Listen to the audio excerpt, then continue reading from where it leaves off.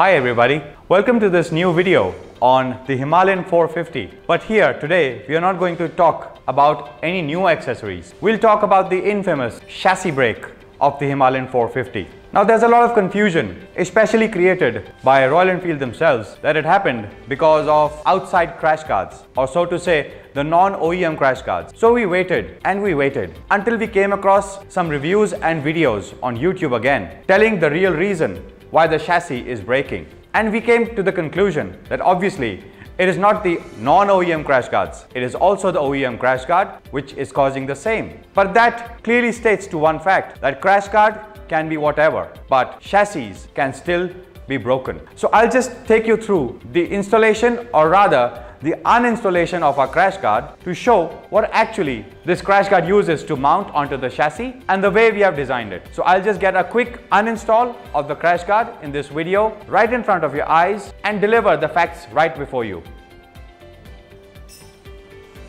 So we'll start opening all the bolts and remove the crash guard now.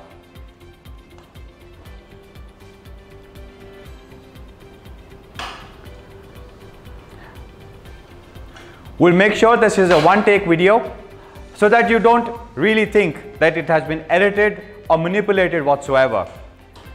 As you can see, this crash guard was installed in our factory on this motorcycle long back.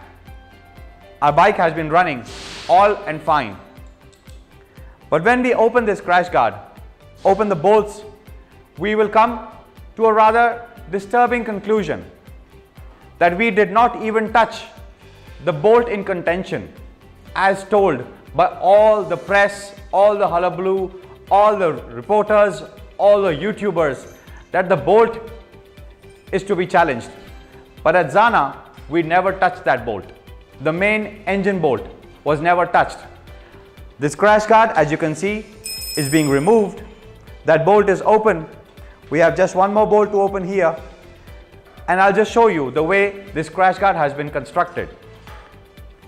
So I'll just take this up and just look. There's no bolt at this point whatsoever. We don't use any bolt to go through and attach to the frame, the chassis, or the engine mount area. The main bolting point is this, and the tail section here. This is just a plain collar and it goes inside and sits inside the chassis. We do not even torque, untorque, or even touch this OEM bolt. It is still at the OEM torque setting. Now why did we do that? Obviously we know that this being an engine bolt, if it's opened or handled even, can lead to a lot of variation and vibration. Now just imagine, this is not the first kind of a motorcycle that Zana has handled in such a case. We have made frame sliders for motorcycles like the Z900 from Kawasaki, for Ducati Scrambler, in which the engine itself is a stress member of the frame. And we made sure that engines or the engine bolts whatsoever are not tampered with.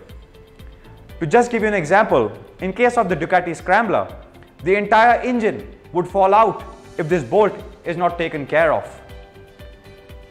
And it's funny to say that Zana would ignore such a big bolting point to make a crash guard. We wouldn't. This bolt, as you can see in the close-up now, is still at the torque which was set at the factory.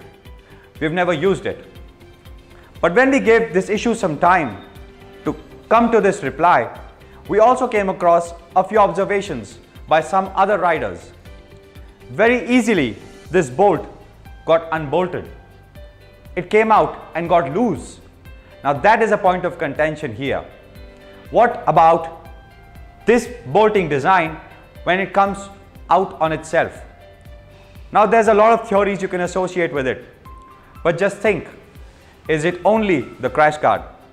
Or is it also that company which uses trial and error as a method on its motorcycles, especially the Himalayan, and you know it was the BS3 which was a guinea pig for them.